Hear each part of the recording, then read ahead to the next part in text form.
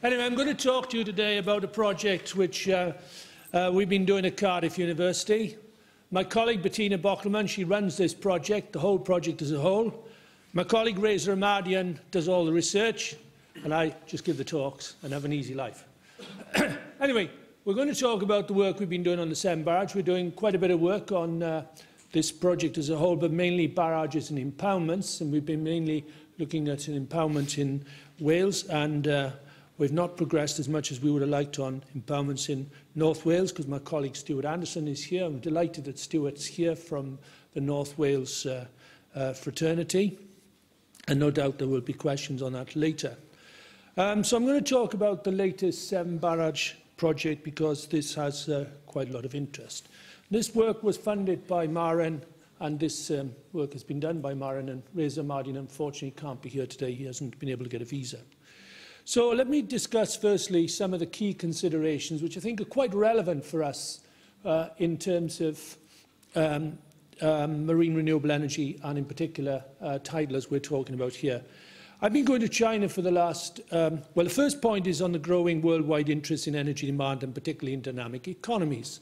I've been going to China for the last 30-odd years, and one of the things I found, which when I meet politicians and so forth, who are now going out in the widest context, politicians, business people, councillors and so forth, and they've been going to China for the last 30 years, and they come back and say we have no hope of meeting our targets and so forth, because even if we meet our targets, and of course they don't include that in that virtual carbon, because we might meet our targets in the UK, but of course we're buying all these products that are produced in China, where the carbon footprint in China is effectively our, where we buy the products is virtually our virtual carbon footprint.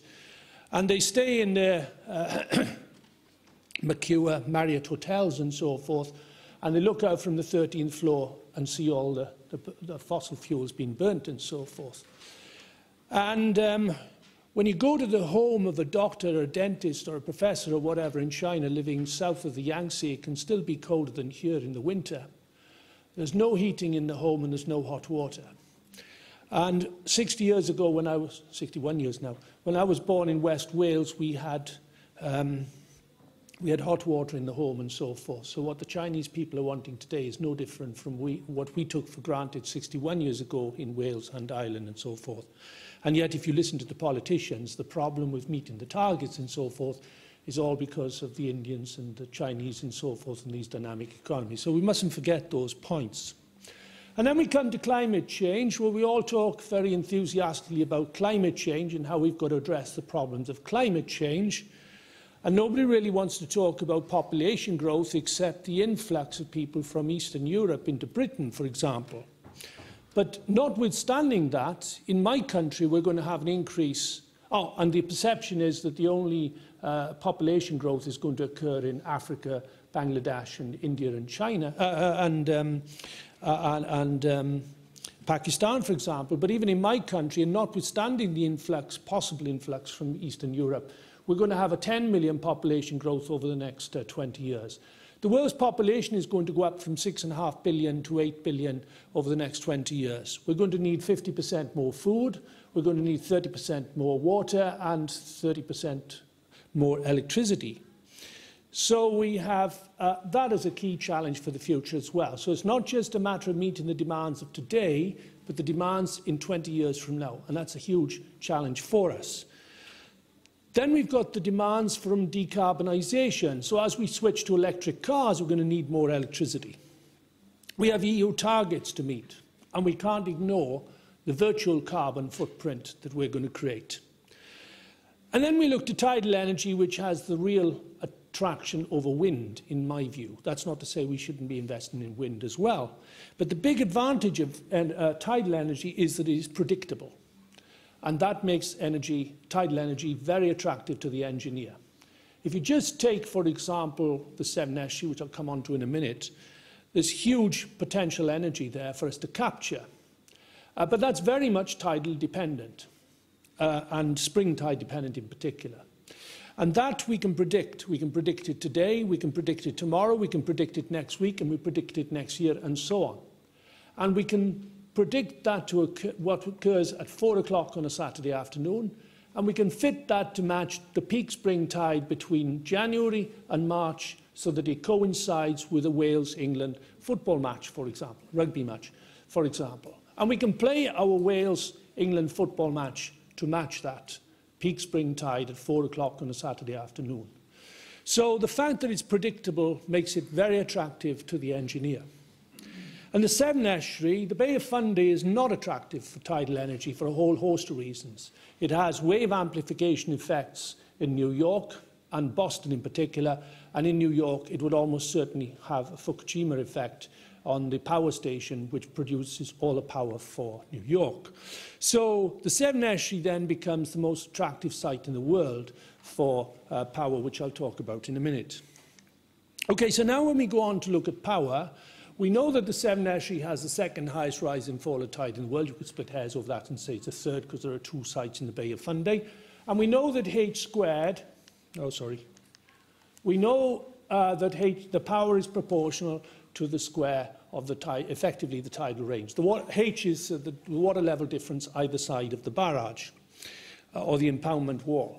What people, in my experience, when you talk to the public, don't appreciate that A comes into this equation as well. Now, A is the planned surface, wetted planned surface area. So if you fly in a 747, for example, over the Severn Estuary, A here is the water level, the impounded planned surface area, the water level upstream of the impoundment in the estuary. So in the case of the Severn Estuary, we have A equal to 500 square kilometres. This is a very large value for this parameter A here. So in the case of the Severn Estuary, we create a huge amount of power. If we build a barrage from Cardiff to Weston, I'll show you a sketch as to where that is in a minute. So I'm just trying to point out why the Severn is particularly attractive. And this A equates to 1.5 times the size of Lake Garda, one of the largest lakes in Europe. So when we look at the map of Britain, for example, then this estuary is streets ahead of any other estuary in terms of its potential to create enormous amounts of power for us from the tide. Now, back in the first possibility of building a barrage across this estuary occurred 150 years ago with a person called Thomas Fulgjams, and he wanted to build a barrage across this estuary mainly for communication, rail communication between okay, I got your point. Wales and England. This man won't let me move. But in the 80s, and there have been a lot of studies since, but in the 80s there was a scheme first proposed by the Severn Tidal Power Group. It was very expensive at that time, but it came back to the fore in the early part of this current century. And I was quite heavily involved in this scheme and promoted this scheme quite heavily. And it has all the facts are given there. 5% of the UK's electricity. Just to put that into context, that would be enough power for the whole of Wales. It wouldn't be as simple as that, of course. But to put it into a realistic context, about 3 million, just under 3 million people living in Wales, and that would be enough power, theoretically, for the whole of Wales. It would save 7 million tonnes of carbon, and at that time it would cost £20 billion, about 21 billion euros. And this went from just southwest of Cardiff to just south of Weston-super-Mare. Now, this scheme was based on ebb tide generation only, and when the studies were previously done, it was shown that ebb tide generation only generated the most power. And we had sluice gates here. A third of the wall was basically turbines, and the other third was sluice gates. 166 sluice gates, 216 turbines generating 17 terawatt hours per year. And it significantly changed the tide. As the tide came into the estuary, the blue line here shows the tide, and the red line shows the tide after it's passed the barrage. So the water's held for 3 hours, and then you can see a very large tidal head between the upstream and the downstream side. So if you were a fish going through the turbine, you've got a very large head to swim against here, for example. And if you look at the schematic sketch here of the tide, you can see that the groundwater level is going to be raised quite significantly. That means you're going to have quite a lot of saltwater intrusion into the groundwater. You'll have lower peak water levels upstream. The yellow line is below the blue line, so you'll protect properties from flooding. but you will raise the groundwater level and you will have significant loss of intertidal habitats. So this scheme, this scheme was to be funded publicly at the time, and the government commissioned a major investigation into a whole range of schemes in the Severn Estuary, and ultimately concluded that this was still the best and the cheapest scheme.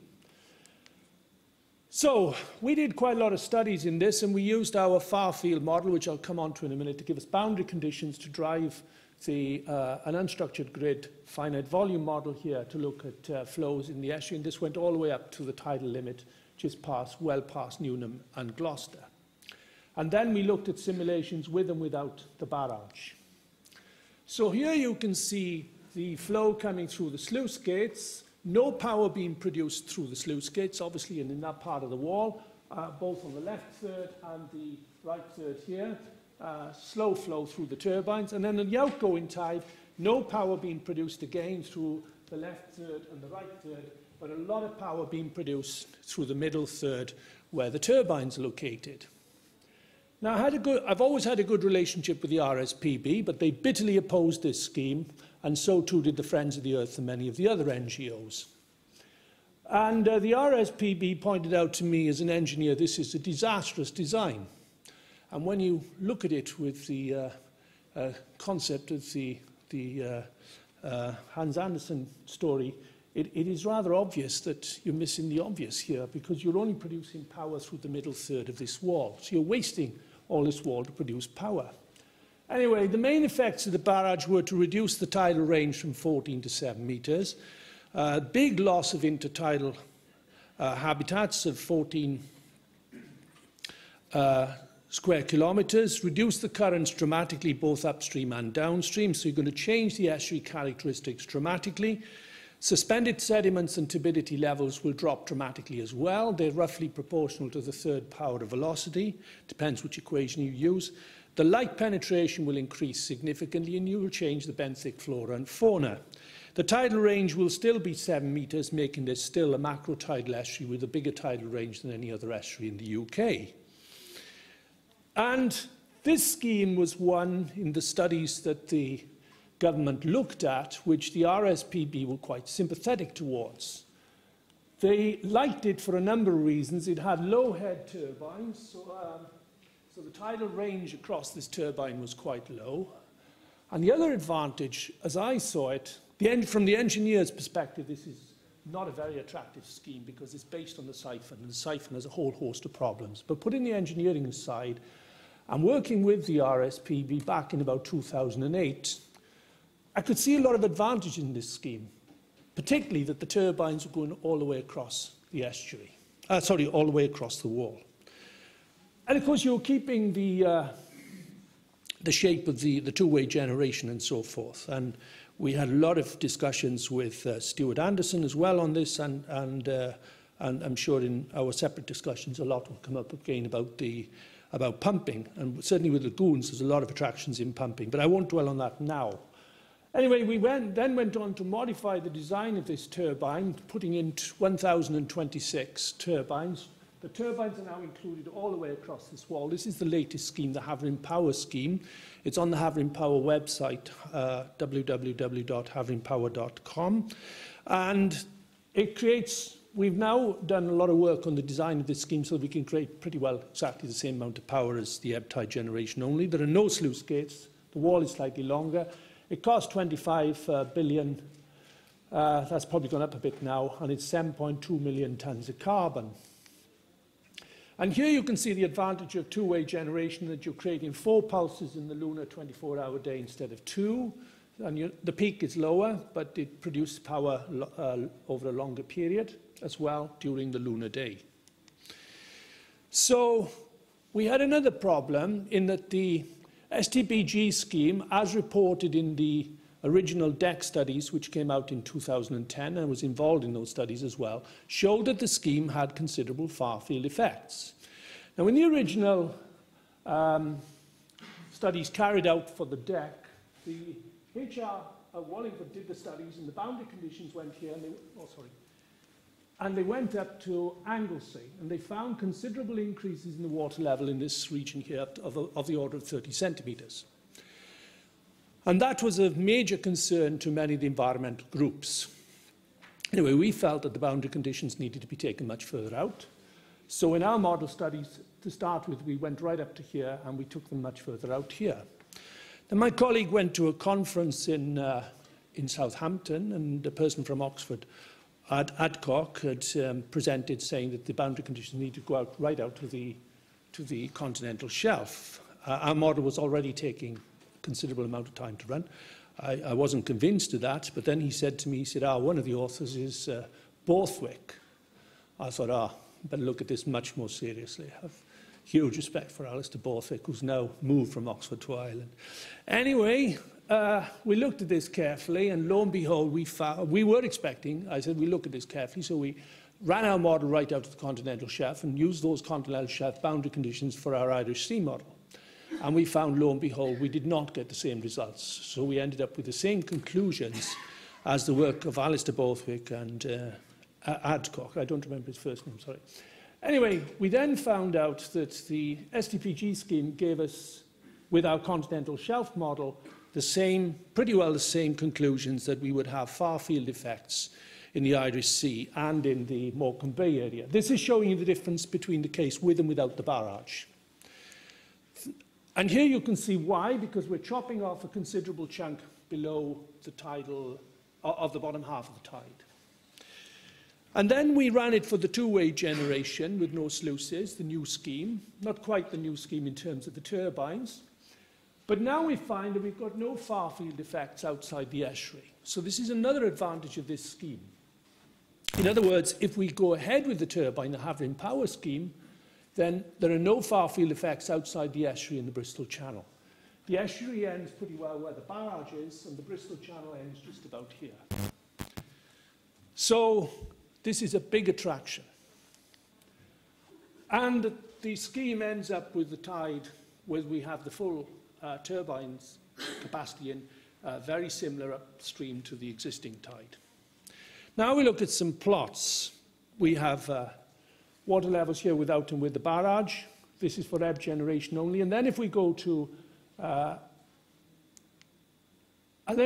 currents, we see that the old scheme has a considerable reduction in the currents. Here you can see red is very, very strong currents in this estuary. You see very little yachting in this estuary. The currents are far too strong. If we build the barrage with the ebb generation only, the currents drop off dramatically, both upstream and downstream of the barrage, and therefore it would open up the estuary dramatically to recreational opportunities. It'll transform the estuary. It would be like taking Britain and moving it to Saudi Arabia.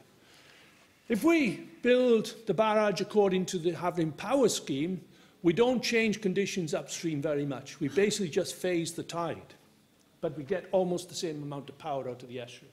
And now the current is almost the same as before, not significantly different, which is what the NGOs want. They don't want us to change the estuary characteristics significantly. And then we can look at flooding effects without sluices, with sluices, and we can look at the effects. This is, sorry, some of the titles have come off here. This is 2145. This is at the end of the life of the barrage, theoretical life of the barrage, 120 years into the future. And one of the big problems in the UK is this area here, Somerset Levels. And if we build a bund here, we can remove the flood risk of this bund area, as you can see from this plot here. This is an area that is considerably prone to flooding. So here you can see that the barrage can be used to protect, barrage and a bund combination can be used to protect not just from flooding, but also from sea level rise and surge effects. Then we look at suspended sediments. This estuary has very high levels of suspended sediments and turbidity. We modelled here both cohesive and non-cohesive. If we build the barrage with ebb tide generation only, then we reduce the suspended sediment levels quite considerably. If we build the barrage with the HP scheme, then we don't see this dramatic reduction in the suspended sediment levels, as you'd expect again. And the other point is that the government at the moment only look at levelised costs over a 30-year period, which is quite damaging when you talk about the cost and the strike price of the barrage. So wind, for example, is costed at 30 years and so forth. And when we compare things at a 30-year cost, then things become quite expensive for the barrage because we have to pay for the wall, and it takes typically 30 years to pay for the wall. But once you've paid for the wall, then the barrage becomes the cheapest form of electricity, as you find if you go to Laurence, for example. The French will tell you that the barrage in Laurence now produces the cheapest electricity anywhere in their system. And then we look at one of the biggest problems we face in UK in terms of sustainability, and that is the challenge of the southeast of England. Almost every graduate we have coming through Cardiff, in my experience, wants to go to the southeast of England because that's where they think the job opportunities are. Every one of my 3 children ended up in London to start with. Alternatively, they may want to go back to where they live in Wales or wherever. But most of my students end up wanting to go to London because, and you ask them why they want to go to London, they say that's where the jobs are. You then ask the companies, consulting engineers, for example, why have you set up your head office in London? And they say to you, that's where the best graduates are. That's where the best people are. So it's a chicken and egg situation that everybody's moving all the time to this part of London. So we have a high water stress problem. So I've had a lot to do with Boris Johnson, for example, now the Mayor of London. And the best engineering solution to this problem is to raise the dams in Wales and to release water under drought conditions. There was a big challenge last year of drought. Release water under drought conditions, canal it across to the Thames, and then take it down through the Thames River from the top of the Thames down to the southeast of England. There are many papers on this in the Royal Academy of Engineering. But that really is not a sustainable solution, because if you pump more and more water down here, then you're going to attract more and more companies to the southeast of England, etc., and more graduates are going to flock to the southeast of England. Last year, the BBC moved up to Salford. It's a disaster, and everybody in the BBC says the biggest mistake we ever made was to move to Salford. Nobody wants to go there. And then the better solution is to try to make that part of the UK, which has the least water stress, more attractive, so that we get people moving to that part of the UK where we have less water stress. And when you look at that map, you see it's Bristol. Bristol is a small city, 400,000 people. You could double it in population, it's still a small city with 1,000 people. So why aren't people moving to Bristol at the moment? Because there's no catalyst to attract them there. So the barrage, in my view, offers more than just a renewable energy opportunity. It offers the catalyst to attract people to the Bristol conurbation, and you drive along the M5 from Weston to Cheltenham, which is pretty well all along the southwest side of the estuary, and you are basically in barren terrain where you have plenty of opportunities to locate small companies, IT companies, for example. So I believe that this project will offer huge opportunities to develop this region along here as well. So in summary, the Sem barrage with the low-head turbines will provide 5% of the UK's electricity from renewables. The new scheme would reduce intertidal habitats by 50 square kilometres vis-à-vis 140. I noticed my earlier slide said 14 instead of 140. It would reduce the flood risk upstream and combat the area, a huge area with major cities like Cardiff, for example, against sea level rise. It would reduce to varying degree the tidal currents and suspended sediments, depends how you operate the turbines. It would increase light penetration and water quality. It will change the ecology and the benthic flora and fauna, and it will enhance the opportunities for tourism and recreation quite considerably. We've seen that in Laurence, and this is a much bigger project than Laurence. The two-way generation offers the opportunity for optimal provision and minimum hydro-environmental change, and the NGOs don't want environmental change. It will create jobs in the southwest and Wales post-barrage. We will have Port Talbot developed enormously for construction of the barrage, and then will leave us with a legacy of a deep-water port. We still have the problems with fish. It is a migratory river. Okay, thank you very much.